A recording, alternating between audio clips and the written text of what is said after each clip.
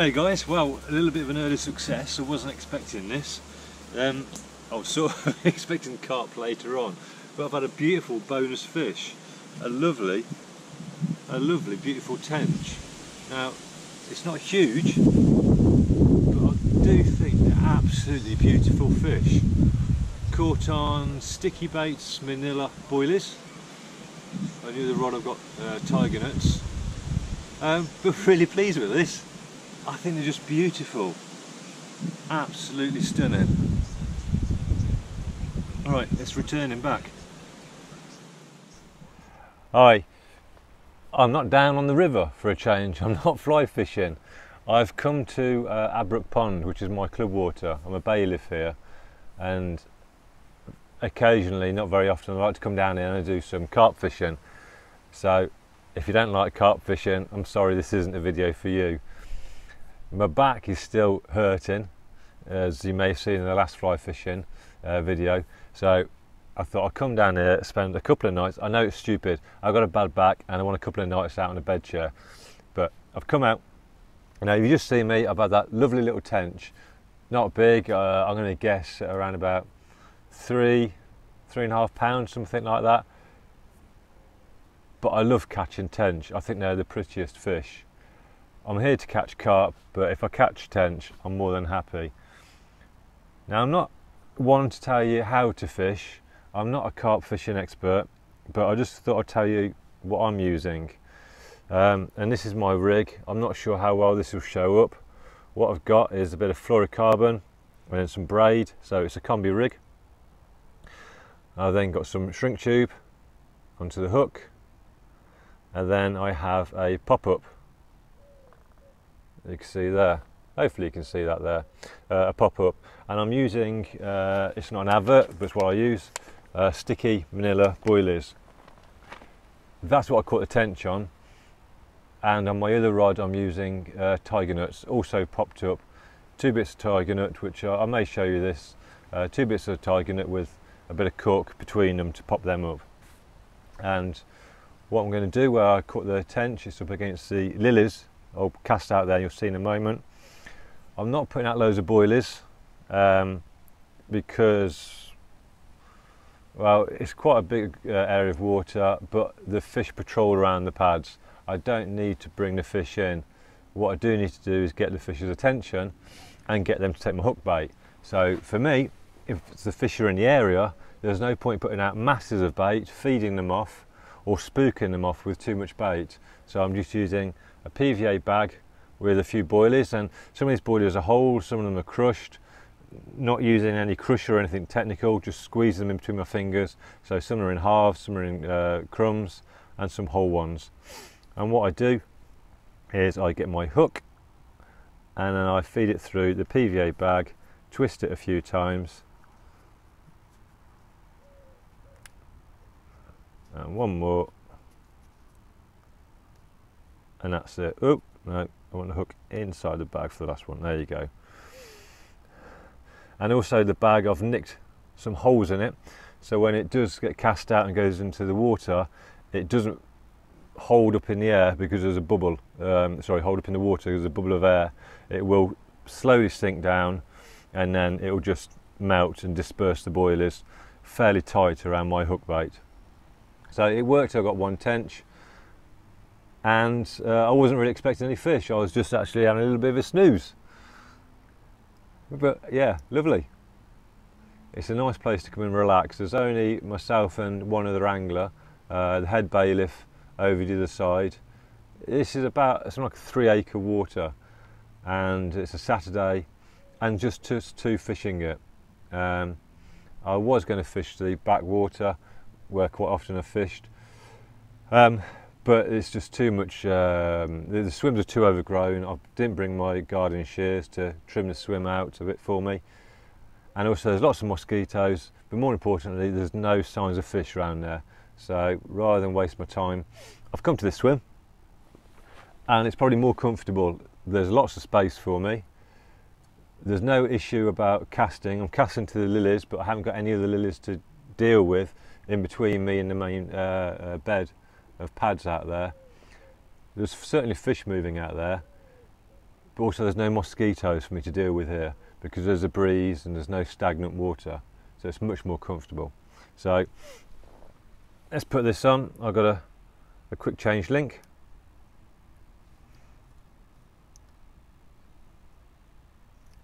Put the sleeve up onto the quick change, and then there you go, the lead on a release system. Alright, let's cast it out.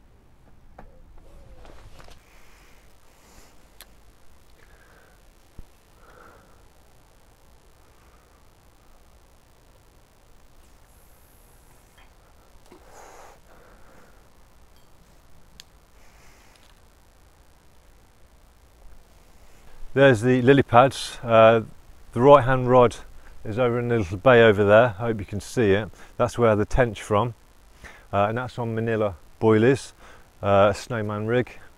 And then to the left of the pads I've got double tiger nuts with a cork popping them up, and there's a bar that runs across. Basically the bar follows the pads and it starts to deepen there.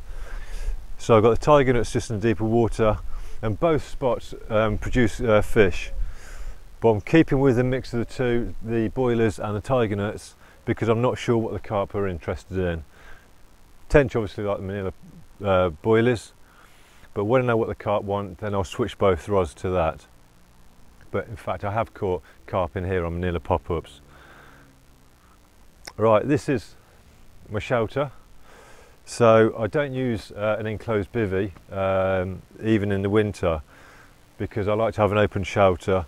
I've got a 4-season sleeping bag which has got a fleece blanket over it, and with that I can sleep in extremely low temperatures, and then I'll just bulk it up with clothing. But I like to be able to see the water, I like to be able to look for fish and just enjoy the surroundings.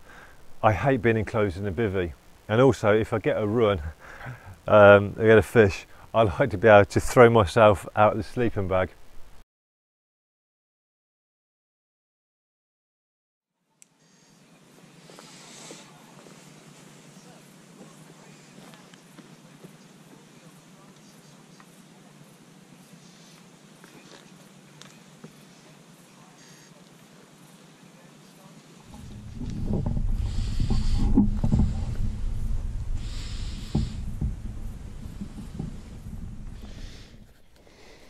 Right, scales are zeroed. It's about 11:30, guys. Okay. He did a little dinky. All right. Yeah.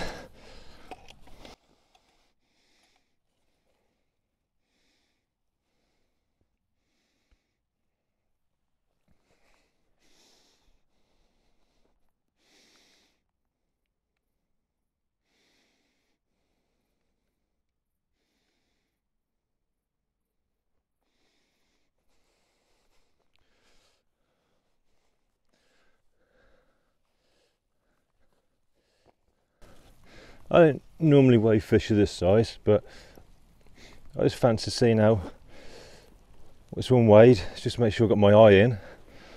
Lovely common. It's about 11:30, as I said. There we go. Nice little common. Caught on the tiger nuts. I did change the rig, made it a little bit more delicate, but I'm very pleased with this little chap. Very pleased indeed. Alright, what we'll do is we'll get him back. Make sure his fins are alright. Right, let's return him. Ah, thank you, mate.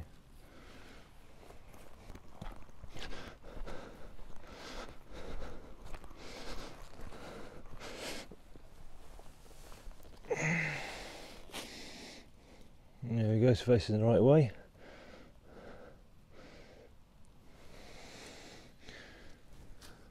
I'm sure you guys can pick up.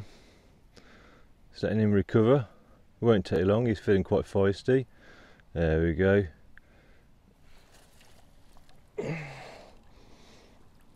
Thank you very much. Off he goes to soak. Right, I want his big brother.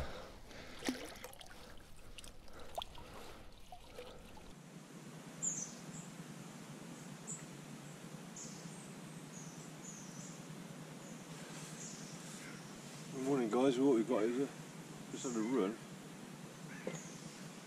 The carp has just found a snag. So he doesn't seem to be running very much in a minute.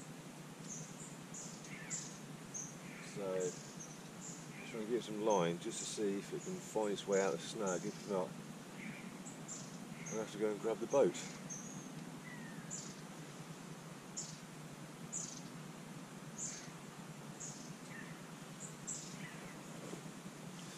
Tiger nuts again.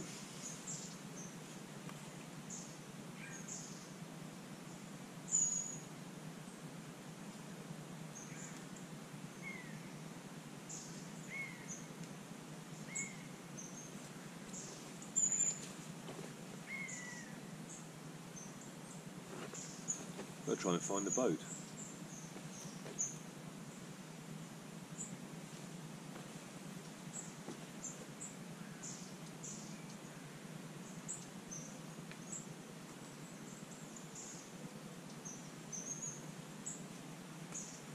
Okay. Well,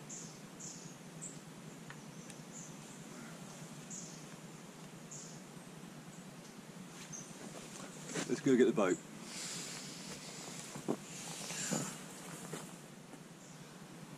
Well, I made the right call. So the fish did find a snag. I've no idea what it was. It's not a snag I've experienced before. This is Abbrook Pond is an old clay pit, and when they flooded it, they left an awful lot of debris in here. There's cables out there. We've pulled out some old parts of carts that have just broken up and rotted away. There's boards out there. We know over that side there's some fence posts, very short, which have gone a long way into the clay, some of which we've got out and some which we can't just get out. So that fish, lovely run on the tiger nuts. It tore off, but it did find a snag. And I was fast asleep when the run came. I just had time to flick the camera on, hit the run, and yeah, that fish found a snag. And I was connected to it, and as a bailiff, I can't have a fish being tethered. So my first thought was, I'm going to go and grab the boat, as you heard me say. And I would have brought the boat round, picked up my rod, and then I would have taken myself towards the fish and freed the fish from the snag, because where I'm fishing, I think it's maybe about 4 foot deep, so I would have been able to prod around and free it. However, I was walking towards the boat and I was waking up and gathering my thoughts and starting to think a little bit more clearly rather than being too enthusiastic and, you know, yeah, thinking properly. I left the boat and I came back to my swim. The reason being is because I don't have a life jacket, a buoyancy aid or anything like that.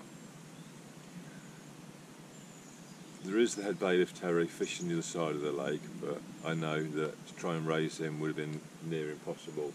So I'd have been going out on a boat on my own without any buoyancy aid protection. And there are parts of this lake which are quite deep. And it's not a clever thing to do, really, is it? To go out into a lake on a boat which is only used for maintenance, to try and free a fish. This is a barbless hook's water, so in reality, the fish would have freed itself if I'd have pulled for a break and the line has snapped. So what I decided to do was to come back to my swim, slack the line off, and see if the fish would have freed itself. If not, I'd have had to pull for a break, and knowing I got barbless hooks, the fish would have freed itself. Well, I left it a little while, maybe about 5 minutes, and I thought, right, that's long enough. So I've tightened the line, and I've sent into the snag, but I couldn't feel the fish. So, right, okay, let's pull for a break, and if the fish is still there, it will be able to free itself from the barbless hooks. I've got a lead which is free running, so the fish wouldn't have been tethered to that. So pull for the break, and well, I got everything back minus the fish. So the fish wasn't tethered, the fish freed itself from the barbless hooks, I got everything back, and more importantly, I haven't risked my life using a boat without buoyancy aid. That's a bit of a shame. Right, what I'm going to do now is I'm going to reel in. What's happening with this line?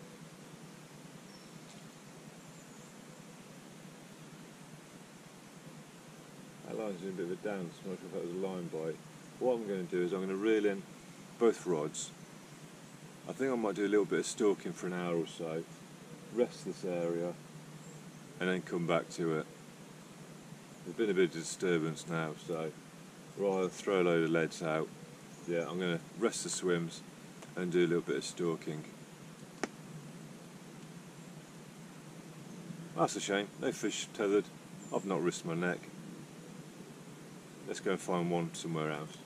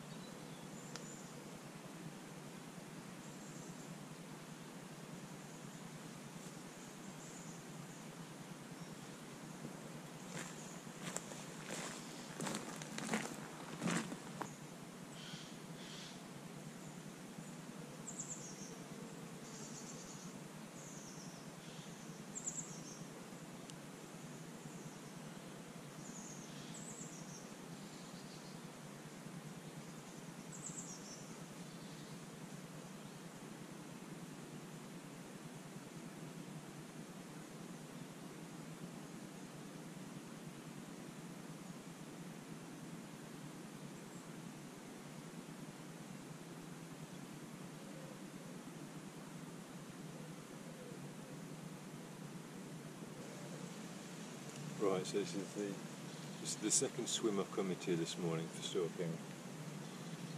This is my favourite swim actually.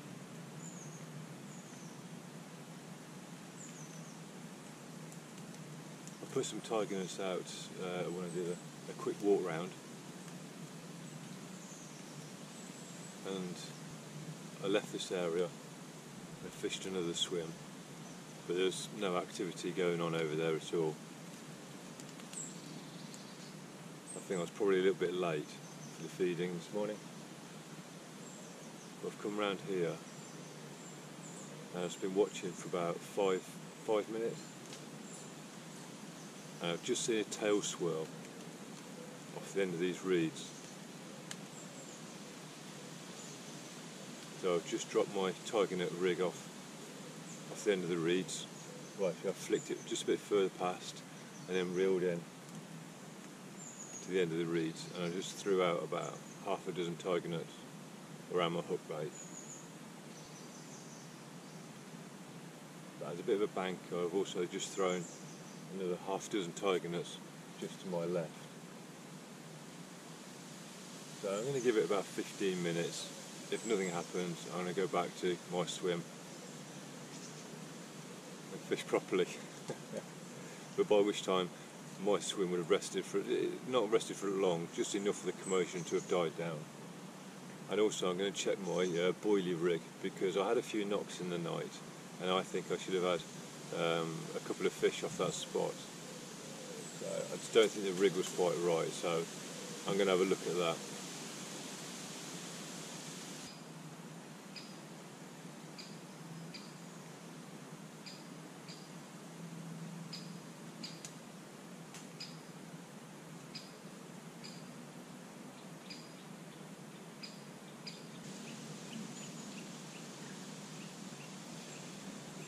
Well, typically this isn't quite working out how I thought it might, so I'm just going to turn the camera off to save the battery,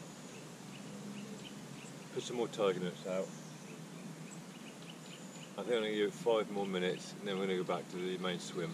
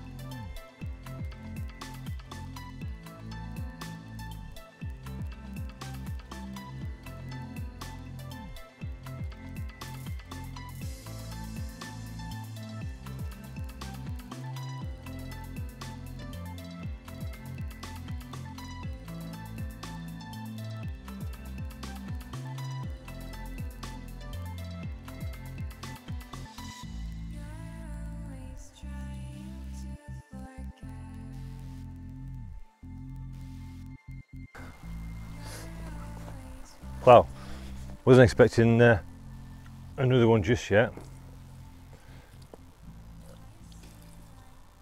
Getting a little bit bigger. So the last one was £8.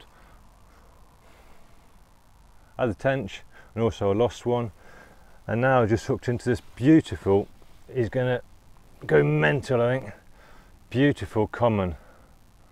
Look at that.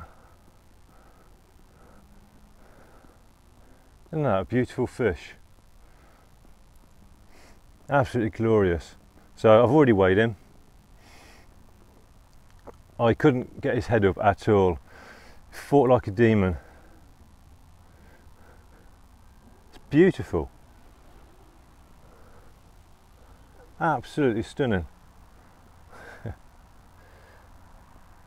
Right, let's get him back. We catch him and return them.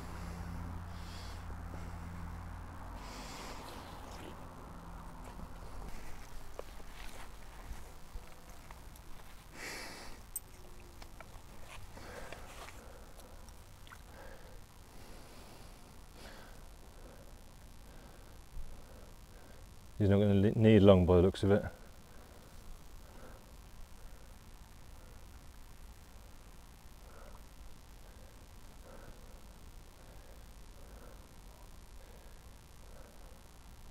No, I think he's ready to go. Come on, lift your head up.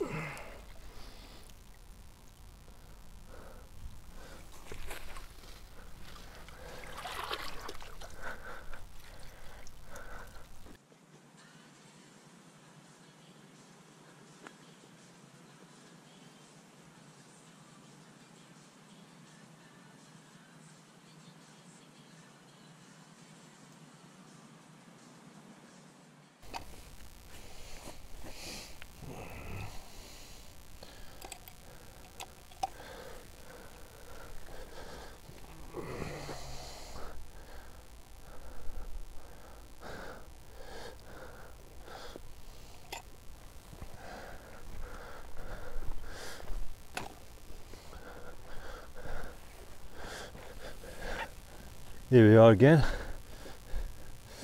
So I was on the tiger nuts on the left hand rod. I switched that one over to the Manila boilies, and that's what I've just got this one on. £14. Oh, there we go. Another beautiful common. Fought like a demon. Because I've got them on a tight line, so they can't get into the pads. They fight like demons under the rod tip, but you can see why. Lovely big tail.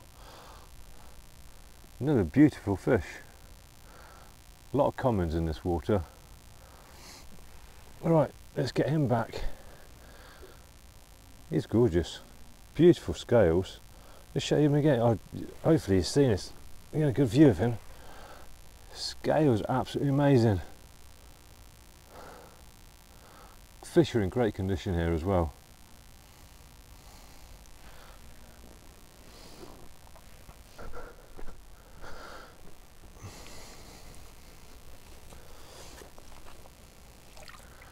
Oh, he doesn't need to rest at all. Gone.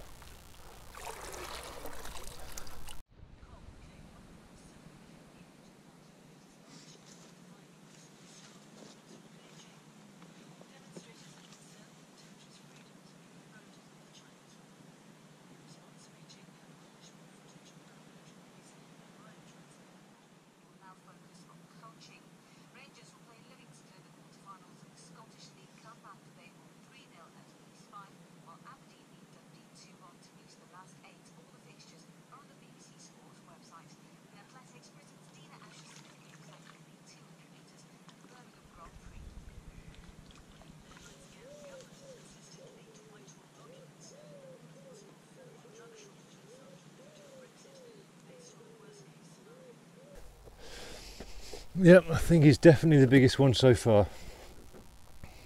Well, we're going to find out the moment of truth in a second.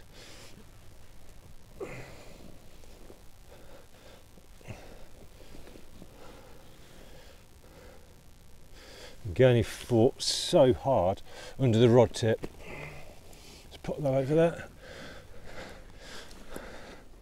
Go. Gets out of the way.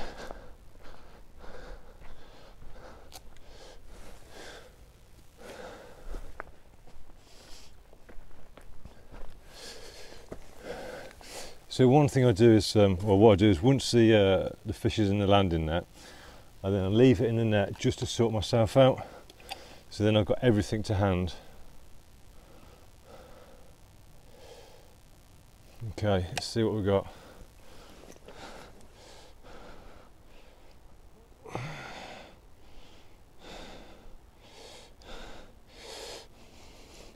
Yep, £16 1 ounce. We're getting bigger. I don't think I'm going to see the glorious 20 today. Ugh.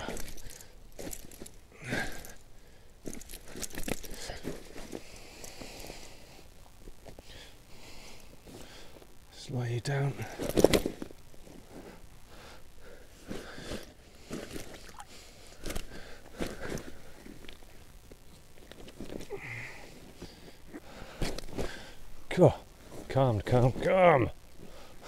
Calm.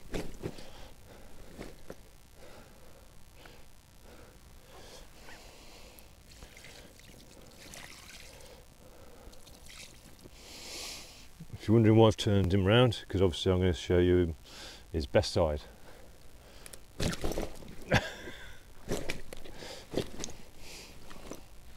I'm not going to see either in a minute.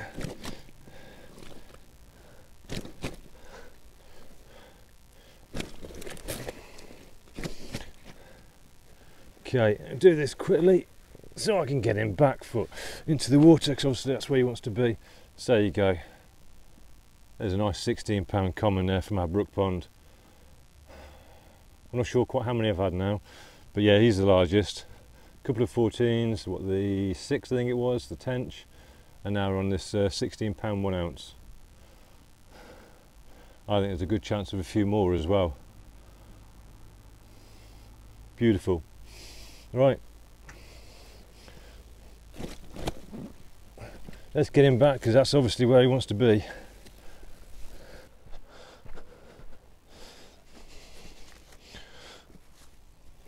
His head's that way. Don't think he's going to want to rest for very long in here. No.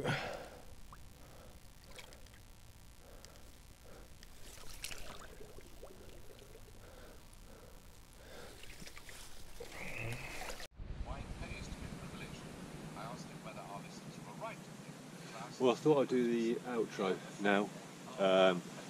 It's, I don't know, I think it's about 8 o'clock in the evening. The light's starting to go. Well, slightly earlier than that actually. The light's starting to go. I'm leaving the lake early. I've got work tomorrow, so I'm leaving about 6:30 in the morning. So I won't be doing an outro then, because I'll be packing up and all that sort of excitement. I've just lost a fish in the pads.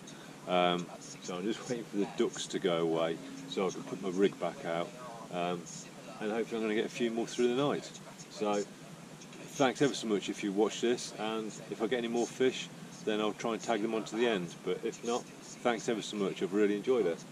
Thank you guys.